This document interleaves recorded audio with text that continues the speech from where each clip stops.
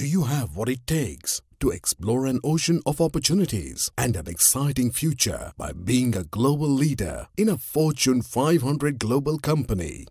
Through your BTech, Petroleum Engineering, AI/ML degree, earning a fat salary even as a fresher after being selected in campus recruitment like our other alumni across the globe through 100% placement and internship, Petroleum Engineering offers a wider scope beyond petrol. It's more about energy, and the world's energy demand has grown by 27%. Imagine petroleum shapes 6,000 plus products of our daily life. The arrival of electric vehicles increases the energy demand for charging. The energy sector offers diverse career opportunities from data analyst to reservoir engineers and many more. Choose your workplace, an adventurous offshore location or an exciting onshore environment. Live your dream with our unique course that combines AI/ML, core petroleum and engineering subjects.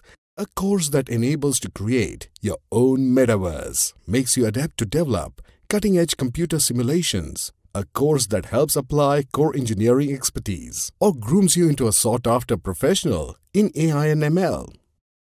Choose the best institute to make a great career in petroleum engineering. Welcome to MITWPU, Pune, a university with a legacy of 4 decades, equivalent to top-notch overseas universities with the best faculties, sophisticated laboratories, and infrastructure that offer hands-on experience and an unparalleled experience at Asia's first ever subsea lab with a real-time demo of drilling simulator owned by MITWPU, Global Learning Technologies, and 29 active MOUs with the global energy giants like Shell, ONGC, and others with a trusted alumni network across the world.